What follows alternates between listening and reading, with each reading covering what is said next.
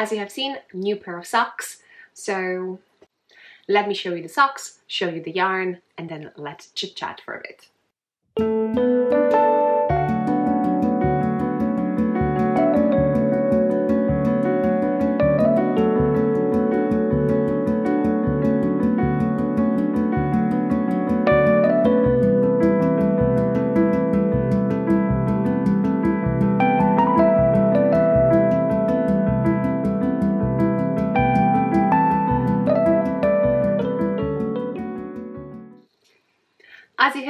As you can see, I finished socks, and these are too big for these sock blockers, so straight away tell you it is a bigger size. If you're here and you're watching and you're not a knitter, but you would want to get yourself a pair of socks, stay tuned because there's always a video once per month, and I'm knitting a certain size, so hopefully it will fit you or someone close to you. But then we have join button and we have membership, and in the level 1 I'm knitting a pair of socks. Also different sizes sometimes. At the moment I'm sticking to 1.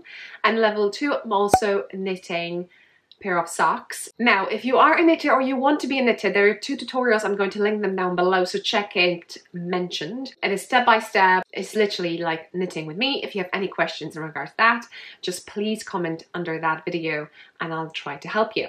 And these were knitted this way, toe up. I knitted one at a time because I use 9-inch circular needles, which I like, but there's other video that you can go with magic loop, so 1 set of longer needles. And this is what I'm talking about. If you don't know, this is circular knitting needle, and you need with a longer cable. If you're knitting 2 at a time, you need 100 centimeters, which is 40 inches. These actually, I have 80 centimeters, which is 32 inches, because I know I'll be knitting only 1 time. So I have a few pairs that I'm not using, so maybe I will kind of give a shout out on Instagram on my stories one day. Maybe someone will want to grab it for, like, you know, thrift one, cheaper price, something like that. Because that's fingering weight yarn, I use US size 1, 2.25mm needles, and I'm knitted a certain size. So I have 32 stitches per 4 inches, so 8 stitches per 1 inch, and over here I increased to 64 stitches. So, and then I just continue with the sock until I reach 17th round. Over here I marked it for the heel and I did 50, and then I did 1 round with the contrast color, and I did 14 rounds of 1x1 ribbing, finishing with tubular bind off. If you're interested how to do toe only or only heel afterthought heel, or even tubular bind off, I have separate videos on this channel, so check it out. Just write down knitting I love, tubular bind off, and I should pop in. So I'm saying that because in case I would want to knit a pair of socks for the same person and it will fit them, I will just go back to this video and watch it. So I've knitted these socks for my family members, and I'm thinking I won't be leaving them until Christmas or anything like that. I think once I have them, I post them straight away to a person that I have in mind, because I know they enjoy wearing them and they wear them through all the seasons, and waiting for the seasons for another whatever that months we have still to December. It's kind of, I don't know. I know I'm going to have a pressure probably afterwards that I don't have anything for them, but to be honest, I'm not meeting that many people face to face during the Christmas. So what I hear so far, anytime who puts socks that I've knitted and I gift it to them, they think of me. So any birthday and every Christmas or anything you celebrate, that's basically what it'd be. So I'm happy. I'm going to probably pack it today and hopefully to have it shipped tomorrow. And a chit chat time. I think because I've been posting socks all the time, people have a tendency to think that I'm knitting I'm a fast knitter, and you know, I can pop in socks in 3 days, let's say that way. Maybe not this size, but yeah.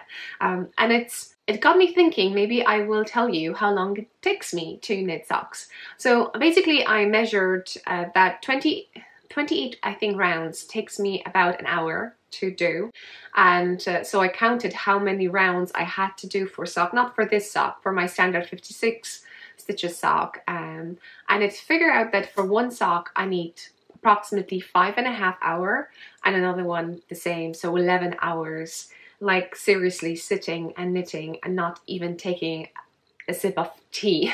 So 11 hours it takes me to knit a pair of socks.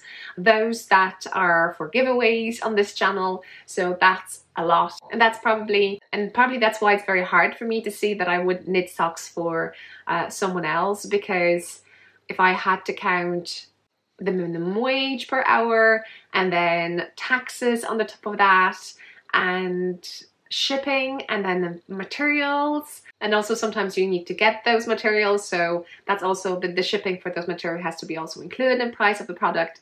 And if you haven't done calculations like that, it's pretty tough. Roughly how much would I have to charge to feel comfortable doing it, as in making a business out of it? It will be very expensive. So I'm just saying that because I'm hearing things that I could maybe start a business like that. And because it is March 2021 and Ireland is in the full lockdown, I can't go to work. So that's that.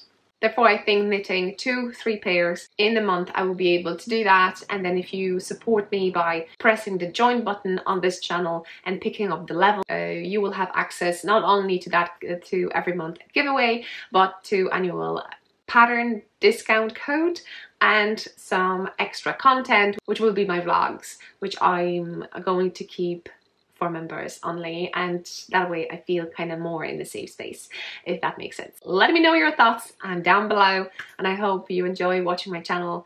If you haven't subscribed yet, do, and until the next one, bye. Over here you can see the leftovers that I have, those two, because I got them, I make them to be matchy-matchy. If you don't know how to do it, I will check this video on the screen.